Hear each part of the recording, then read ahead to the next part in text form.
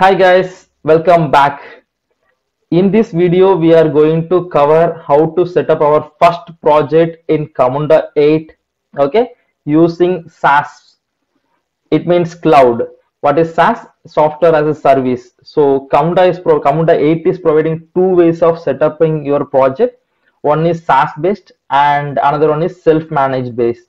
In the last video, we covered how to create a SaaS account, how to get the properties files from the SaaS, right? So in this video, let's utilize that whatever we created the account and whatever we received the properties files, all that we utilize that, and we will create our first Spring Boot application, and we'll try to deploy a small BPMN file. I mean, with a small user task, we will try to deploy the file into cloud, and let's run it and let's see how it is working. Okay, hope you understood. Let's start. Let's jump into Eclipse. I mean, so creating Spring Boot application, then going to Eclipse and going to create and all these things. Okay, I already done in my local, but again I will tell you step by step actually. Okay, and I'll cover you that. Okay, first let's go to your browser. Okay, so this is the page. Already you have it as per the last video, last session. We created the TechBus blocks and we have the API, right? So here we have the task list. If you see here, you can just copy this and hit it here. So this is the task list page, okay, and this is the operate page, okay, similar like a cockpit admin, right? So that is the operate, and task list is same, okay. So we have this operate as well as task list, okay. Now what you need to do as a first step, you need to go for a Spring initializer, okay. Just go for it and take a Maven project. I'm just taking as a Maven project, okay. So Spring Boot version, whatever you wish to take it, 2.7.6, you can take it out, or 3 also you can take it out. And the jar version, I just using Java 11, okay, I mean Java 11. Then you can add the dependencies as Spring Web, then Spring Actuator, right? So, and if you want some additional like a Lambda and whatever it may be, you can just add it and generate a project, okay. I already generated the project, okay. So I have that in my local, and I just imported into my Eclipse, okay. Here you can see that this is the Camunda 8, okay. This is the project I just imported, nothing else will be there. This is the Camunda 8 application, okay, the Java file. So don't worry about this sample controller, I will tell you.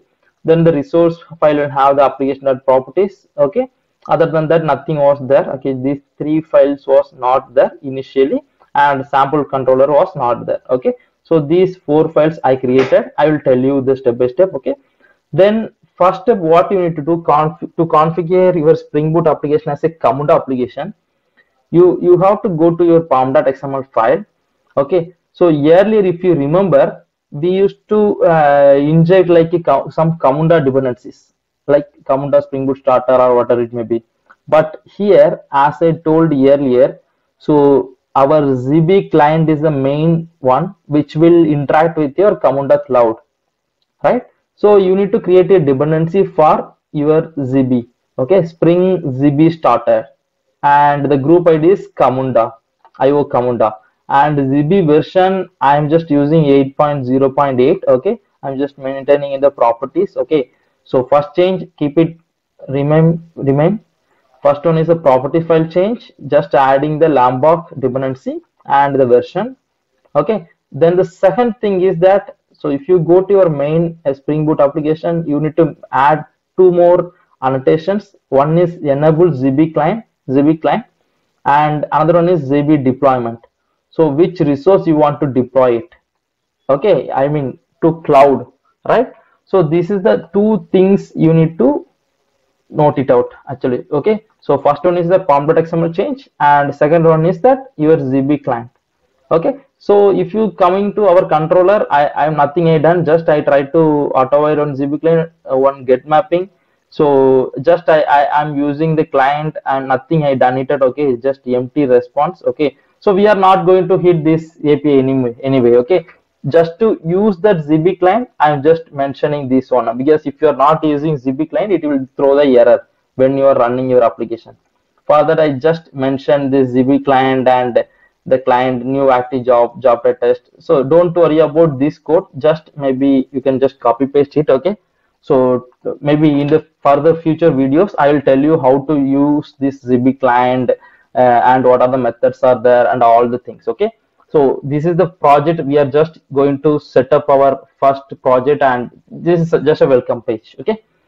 Okay, fine. So now I added ZB client and ZB deployment. Okay.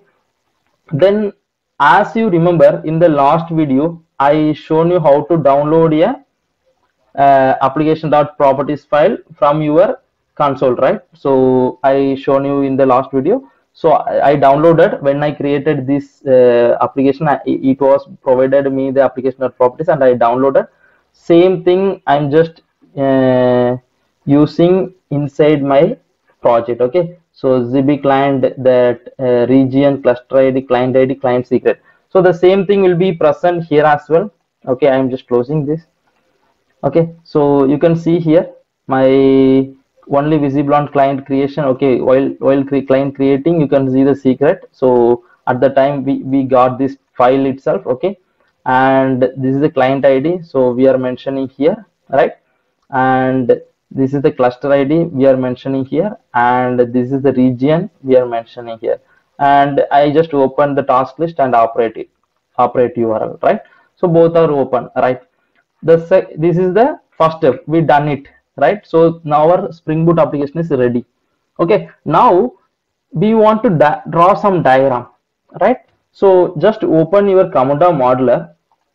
Okay, so as usual, you simply draw some BPMN diagram. Okay, I just draw with one user task, nothing else was there. Okay, so hope you know that how to draw the diagram, right? New file BPMN platform diagram 8, and you can just create one user task, and you can end up with the flow. So here I just mention as the user task, nothing else. The same I done it out already. Okay, so here I'm going to point to my cloud environment. Okay, this modeler I'm going to point to cloud environment. How I'm going to point? If you click here, okay, if you click here, you can see that the target is the SaaS based or self-managed. It is asking. So I'm just mentioning as a SaaS based. Okay, if you see that client ID and client secret, I'm just picking from the properties file. This is the client ID, this is the client secret. I'm just mentioning here AF3, this is the client, right? Okay, so client ID. So I'm just mentioning here, and the cluster URL, what is that? If you go here, you can see this is your cluster URL, but here you need to mention as a HTTPS. Okay, so what I'm going to do is just I'm adding HTTPS, then I'm just copying that URL. So from here to here, okay, and instead of gRPCS, I'm just adding HTTPS, and I'm just marking the URL. I'm just pasting the URL and just deploy it. Once I deploy it, this will automatically come into your what is that, your operate. Okay, so see here, this is the operate, right? So this is the diagram, it was getting deployed. Okay, then the next step, what I have to do, I need to start a process, right? So earlier, if you see that in Camunda 7, we used to have in task list, we used to have a start process option, but here we don't have. So we need to configure via your Camunda modeler, or again web modeler also is there, but I'm trying to do via Camunda modeler itself. Okay, so I'm just having this one, then this is automatically getting I'm just want to run this application. Okay, I'm running. Then the second step, what I'm going to do, this is the one start current diagram. I mean, if you want to pass some input variables and everything, you can pass it out. As of now, I no need of passing any input variable here. I'm just clicking on start here. Okay, so it should create a task here, right? It should create a task here based on this diagram. I mean, one user task is there, so it should create. I'm just deploying that. Okay, so once I deploy that, okay, process instance started and process instance ID, it is gave me that actually. Okay, now let me go here and let me okay, I am not refreshed, automatically it is coming. Okay, that is the power of cloud, right? So, and if you go here, if you just refresh the operate, right? So you can see here, right? One process instance, this is the process instance key which you got here. Okay, anyway, it's gone. And this is a task, one task is under user task, and you can see even task list page also, you can see one task. Okay, you can click this, you can just claim it. Okay, unclaim it, claim it, adding variables and everything you can do as it is our existing task list. Then you can complete the task. See, that's all.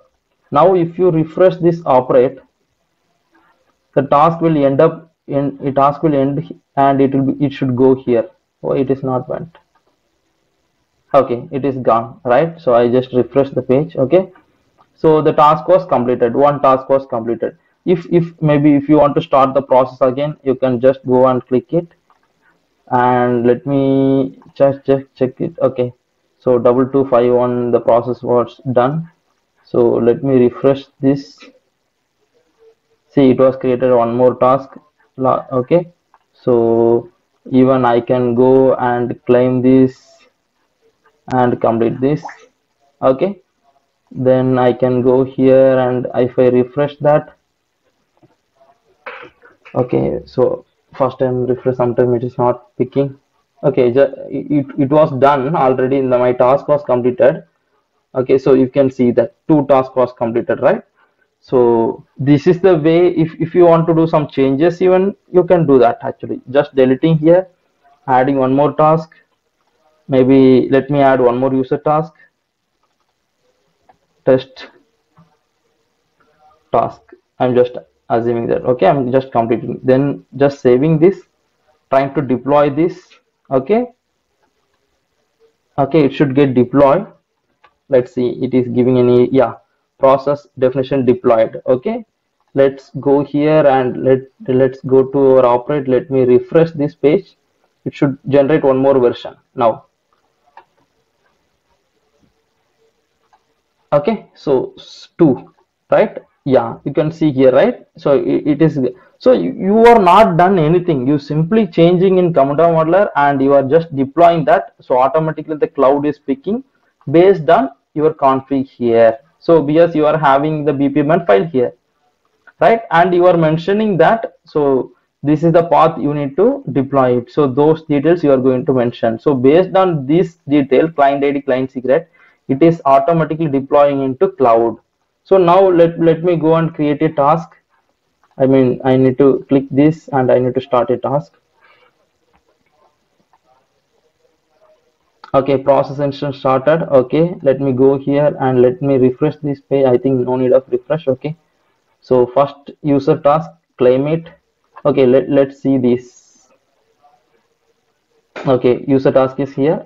Okay, just complete this task. So task completed. Now this one has to move here, right? Let me just refresh it and let's see that. Okay, okay, you can see here test task. Now if you see here, test task was completed, the name is test task, and completed task.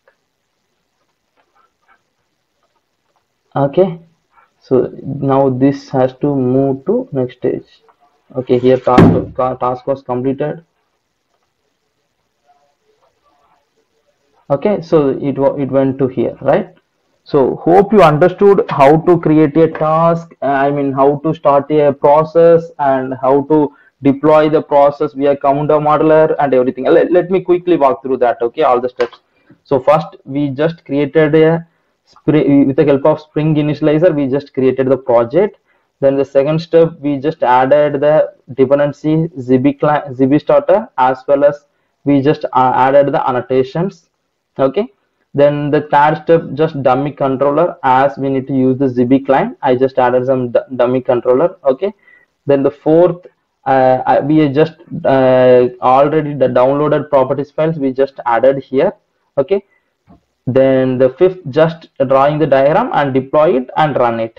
Okay, so the URL is here, so based on that automatically it is getting deployed and copied, everything, it was done successfully automatically.